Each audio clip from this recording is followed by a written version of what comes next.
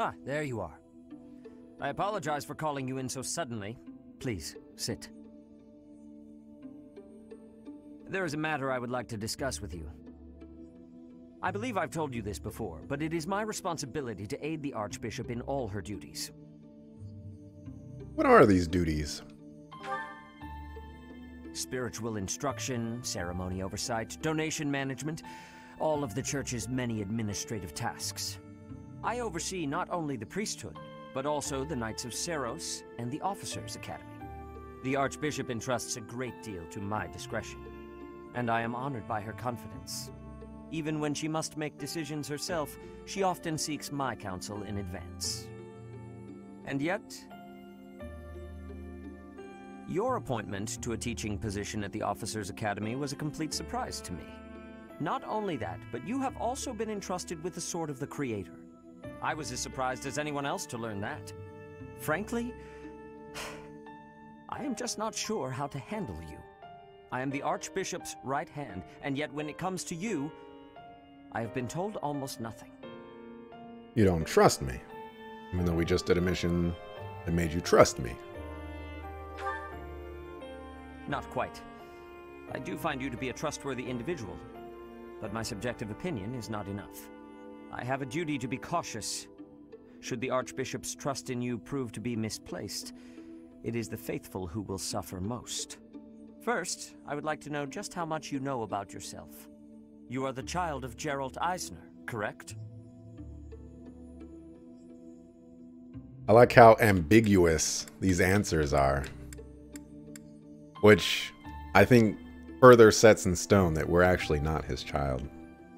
I mean, we have green hair. He doesn't. That's what I hear. That's quite a vague reply for such a basic question. In the future, I would advise you to answer such queries with confidence. As the former captain of the Knights of Seiros, Geralt is renowned throughout Fodlan. If you really are his child, then no one would voice any complaint about you joining the Knights. How long has it been since you became a mercenary? About 10 years, I think. Given your youth, that hardly seems likely. Come to think of it, I have never asked your age. Just how old are you exactly? Well, Your face says it all. You truly don't know, do you? Just what was Gerald thinking, raising you this way? Given your responses thus far, I feel as though any further questions would just be a waste of our time. However, permit me to make one thing clear. Whatever her reasons, the Archbishop has placed great faith in you. Do not betray that trust. That is all. Thanks, dog.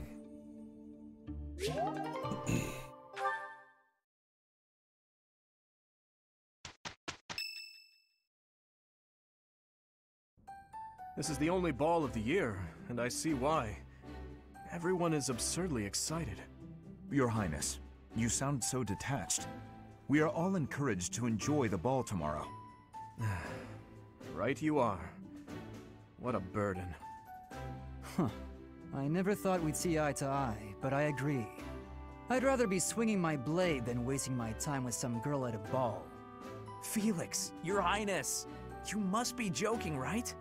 This is our chance to dance with all of the ladies of the Academy to our heart's content. You wish to throw away the best day of the whole year for sword practice? Insanity, I tell you. I'm pretty excited about the ball myself. It's not like we get to do things like this very often. Too true, Ash. In fact, I'm going to do you a favor and give you a crash course in chatting up girls. By tomorrow, you'll be an expert. Actually, I'd much prefer if someone could just teach me how to dance. Don't worry about the dancing part. I can teach you that easy. It's time for the ball. That warrants at least a tiny bit of makeup, don't you think, Ingrid? Just a smidge. Maybe. I'll think about it. It's settled. Tomorrow morning we'll meet up in Ingrid's room. Ooh, I can't wait!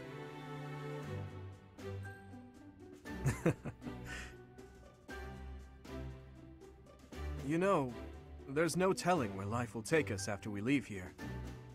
If only we could find a way to come together again, just like this. A fine notion, Your Highness. Perhaps 5 years from now? 5 years from now? Ah, that's when Garreg Mach Monastery will be holding its Millennium Festival. By then, we'll be addressing Your Highness as Your Majesty instead. That's right. I suppose we all know it's coming, but by then you'll be far removed from us. Come now, you know me better than that. My title may change, but I won't. And it won't just be me, you know. 5 years from now, you'll all have your own stuffy positions to contend with. But as I understand it, the festivities at the Millennium Festival will be of a scale far beyond anything we've yet seen. In other words, the perfect excuse for all of us to return here. Ooh, a reunion? That sounds fun! I wouldn't miss it for the world! I'd love for you to be there as well, Professor. After all, you're the heart of the Blue Lion House. I'll be there. Good. Then it's settled. Of course, if something happens and I'm not able to attend, I'm leaving all of the logistics of organizing this reunion to you, Professor. Yeah, you have to attend. This was your idea, sucker.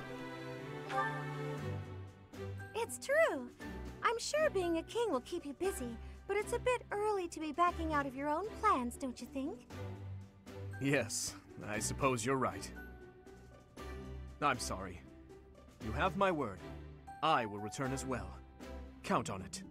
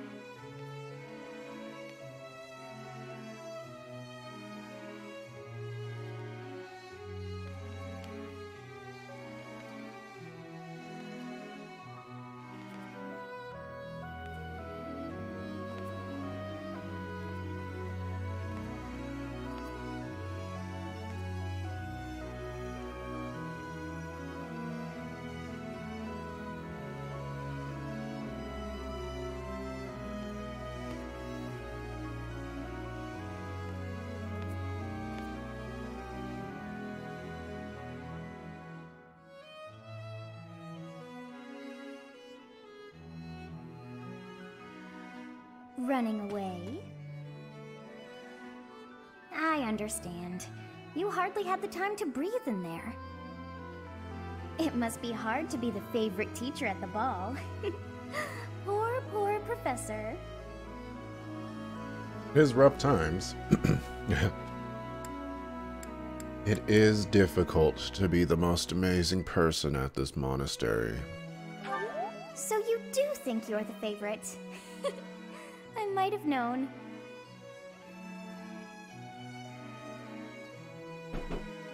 Professor, what are you doing here?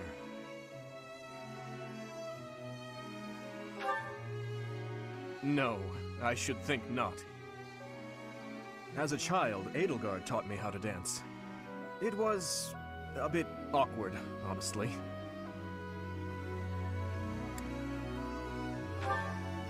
I've told you before that we're siblings by marriage, haven't I? Her birth mother was my stepmother, although I didn't know that at the time. My stepmother treated me with such kindness, just as though I were her own flesh and blood. And yet she never so much as hinted that she had her own child, Edelgard. We were born and raised in different territories, without ever knowing the other even existed.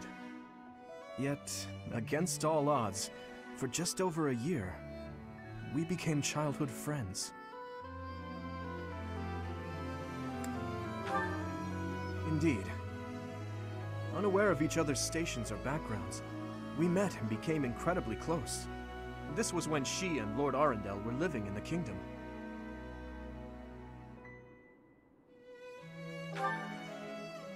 They were in exile. This was a time of great turmoil within the Empire. I ran into her when visiting Lord Arundel's residence with my father. she seemed quite bored with everything. At first, I found her to be difficult and stubborn. But that facade quickly fell away, revealing her true self beneath. That's around the time when she taught me how to dance. Her instruction was, though, let's call it strict, to put it nicely. Wrong foot, Dimitri. You're supposed to lead with your right. Hell, the sun's going down. I really ought to be heading home. That 1 year before she had to return to the Empire was so much fun. The time of my life in many ways. It's kind of pathetic to think about it all these years later. But can you guess what I gave her as a parting gift?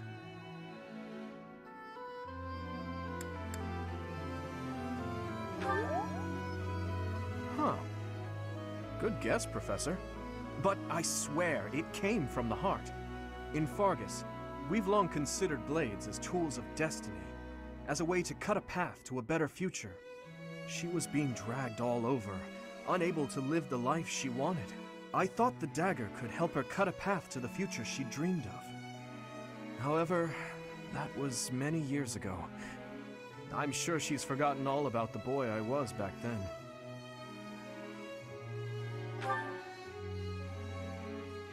I'm afraid it's far too late for that.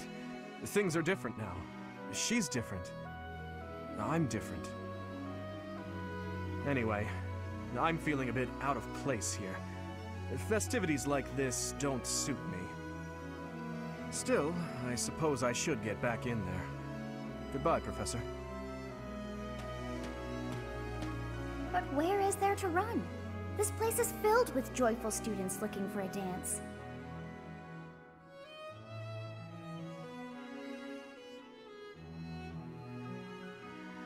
Ah, I see. The Goddess Tower waits for you.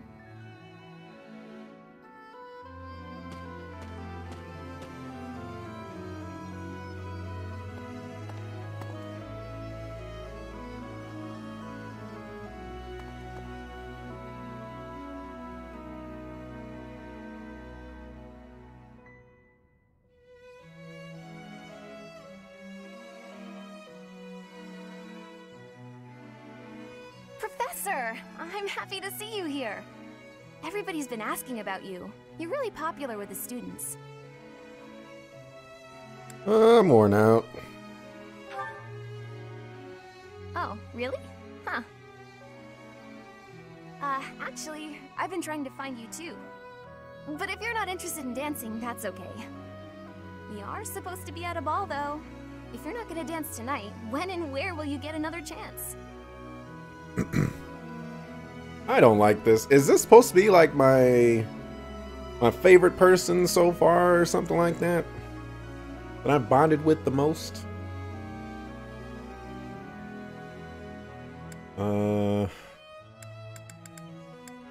Here. Wait, really? There isn't any music. But this is too special to pass up. Maybe I could sing a little something. I may not look like it, but I'm a practiced singer. Though people do tend to think my lyrics are a little odd. Fry the food, it tastes so good. It fills up our hungry tummies. What an interesting song. It's about this yummy stew one of the monks taught me to make a while back. Oh, I know! I'll make it for you! It really is just about the tastiest thing in the world. If I'm bothering you, please tell me now and I'll leave you alone. You're bothering me. Say, Professor, did you know that if you make a wish here at the Goddess Tower, it will for sure come true? That's why people usually meet up with someone they like here, for a rendezvous.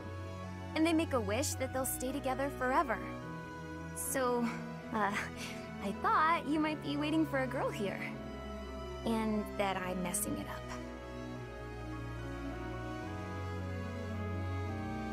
Never heard of that tradition. That's just what I'd expect you to say. But since we're already here, let's go ahead and make a wish together. What kind of wish? I've already decided what it will be.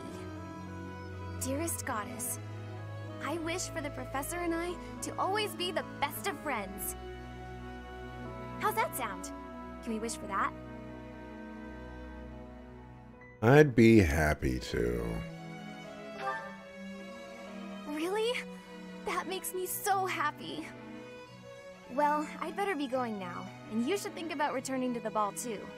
But make sure you save me a dance.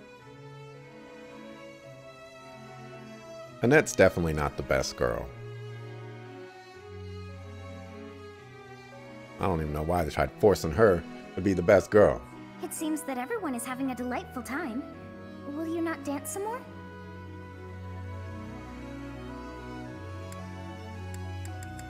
I'd rather not. How dull of you. Had I a body of my own? Oh, I would sing and dance until I fell upon the ground. But you... do as you will. Ah, you're not the only one who feels that way. Look over there.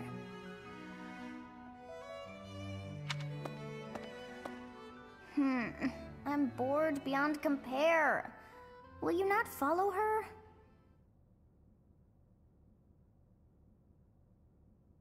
I mean, I have all the reasons to. Why would I?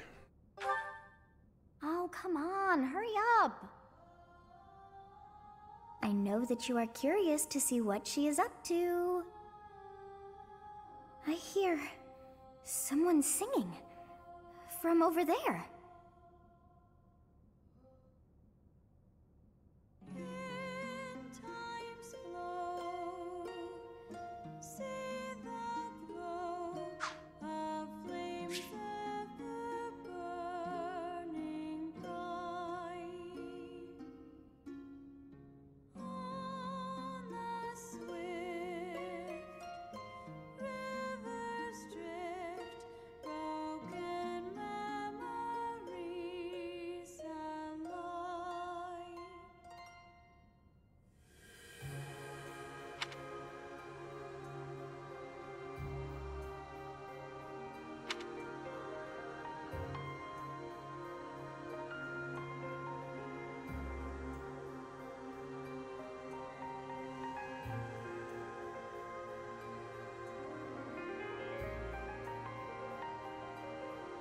That song. I feel that I have heard it in the past. Actually, it is not that I have heard it. Did I once sing that song to someone? No, there's more. I wrote this song. Oh, but how could that be so? If that were true, then how could she be singing it? Unless...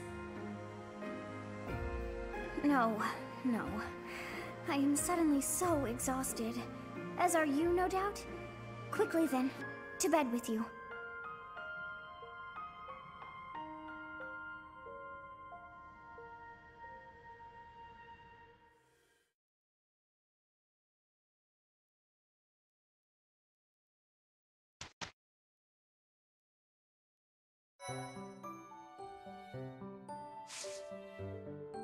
What is this?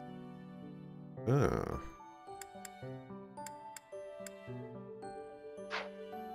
Alright. Mercedes. After failing multiple times, can now be a bishop. Thanks for wasting 2 advanced seals.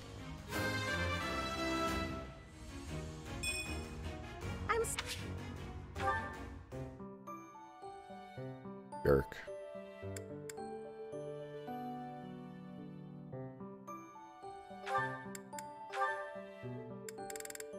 I was gonna say, I don't think I have any advanced seals for this.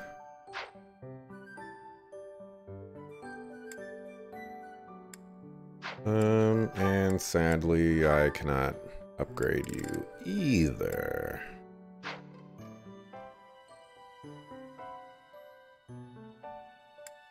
It's fine, in all due time. Although,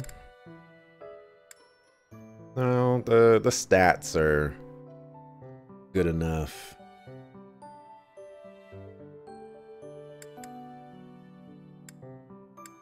And we're gonna max out the dancer, the show.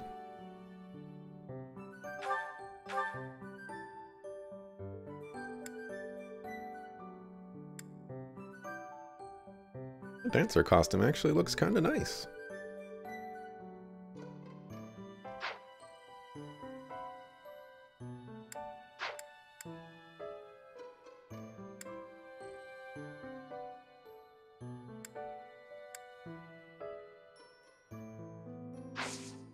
Alright, marketplace, battalions, replenish. Item shop just in case. Yup. Blacksmith for repairing. Check it out.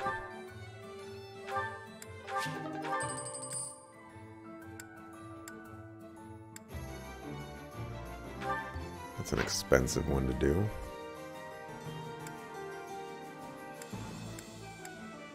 I guess we'll go ahead and do that.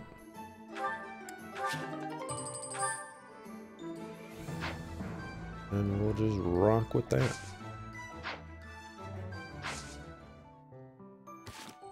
Supports? Yikes. So who are my mains? My mains are basically everybody in the Blue Lions. Yeah. Everyone in OG Blue Lions. Everyone after that is just whatever. Alright, let's get these supports. Mercedes, I'm sorry to ask this of you, but will you lend me a hand? What can I do for you? Oh, is the cuff of your overcoat still torn? Mending that shouldn't be a problem at all. It's pathetic, I know, but I fear my sewing skills are... well, as you can see, they're just about non-existent. Goodness, you must have been concerned when I tore your cuff. Ah, well... that is to say... would you please teach me to sew? I hear you're rather amazing at it. Of course I'll teach you. Don't look so heartbroken. You will? Thank you. Oh, I owe you for this. I'll go get my sewing kit. You wait here. I'm so sorry, Dimitri. I've never seen, well, it's just a bit... No need to dance around the issue. You're fed up with my clumsy efforts, aren't you? I thought you might end up bending some needles if you tried mending this on your own, but... how did you manage to break a pair of scissors? I'm so sorry, really. I try to be careful, but with delicate work like this, I just can't seem to manage. There's no need to apologize, but you must have been uncomfortable making your way here with this tear. My inability to control my own strength is humiliating. Of course I'm useless at needlework. No giving up on yourself. You just have to practice, that's all. No matter how difficult something is, if you keep at it and don't give up, then you're sure to improve. Isn't that what you told me? Right you are. To give in to despair isn't like me. Thank you for the reminder. Okay, I'm ready to give it another go. Great! I'm glad to hear it. First things first, let's make sure the needle is actually threaded this time. No! I bent another one.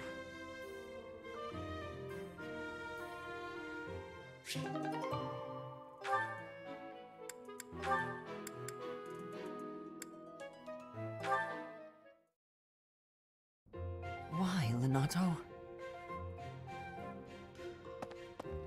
Oh, hey, Felix. I suppose your thoughts are still with Lord Lenato. I'm fine. I'm just frustrated by how little I was able to do. I know he was trying to protect me, but Lenato never really told me anything. In the end, I don't think I understood his feelings at all. You said it yourself. Be more moderate in your passions. To me, he always seemed like a knight out of a story. And I was so caught up in my ideals, I turned a blind eye to his sadness, his hatred, even when they were right in front of me. I guess I'm pretty far from real knighthood, huh? Perhaps. Yet knowing someone well does not mean you know how they feel, whether family or friend. To know someone's sorrow and turn blindly from it, that is the act of a fool. But pursuing your ideals is not foolish. But before, you said... I said to be moderate in your passions, not to abandon your ideals. It's okay to be who you are. Thank you. Hearing you say that means a lot. Ah, I almost forgot. You lent me this. Oh, the book I lent you. I'm guessing you hated it? Actually, I already knew the story. My brother used to read it to me all the time. Must have dug up some old feelings, then. I suppose. That's just what I'd expect the knight in the story to say. It's not just the way you talk, either. It's who you are as a person, deep down. Well, I think you're like the squire in the book. He's only half a knight, but he's bold and gregarious. And he always does his best. Don't stop being that half-knight, okay? You got it. I'll become the kind of knight only I can be.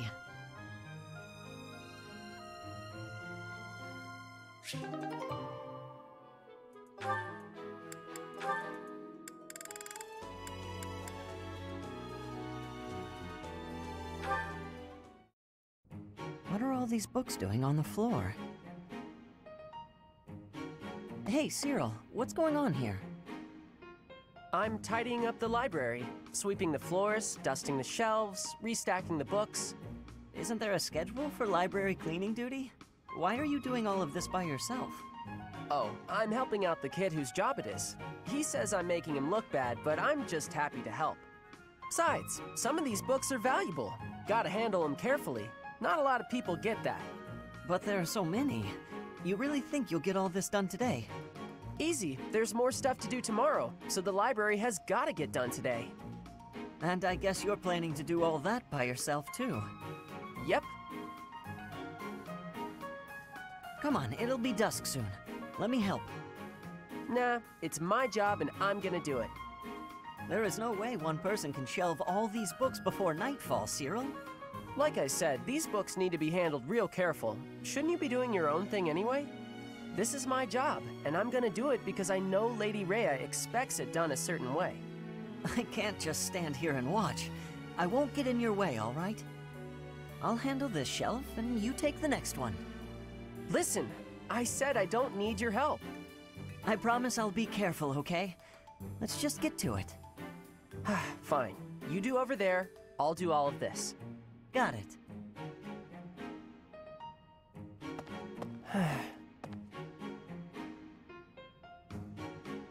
What a jerk. Just leave the boy alone, Ash. Bang.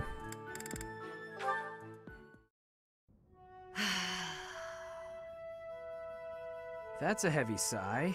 Again. Yeah?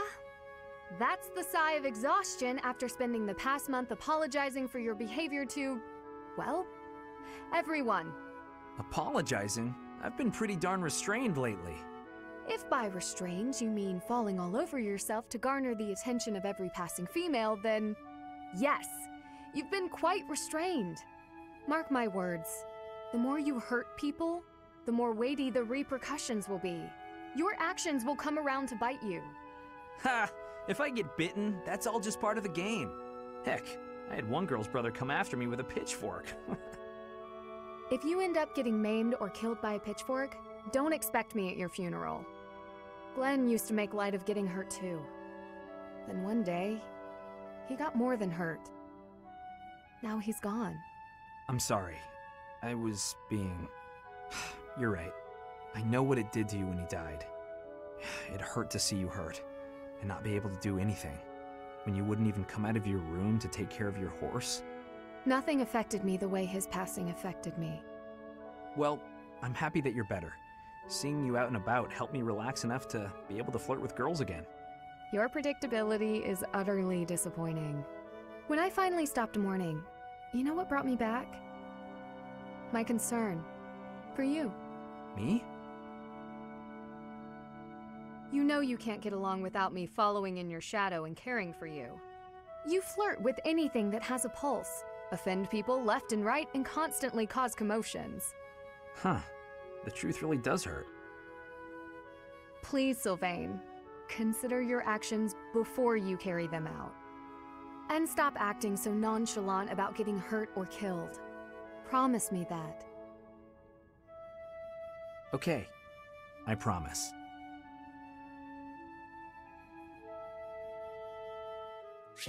All right.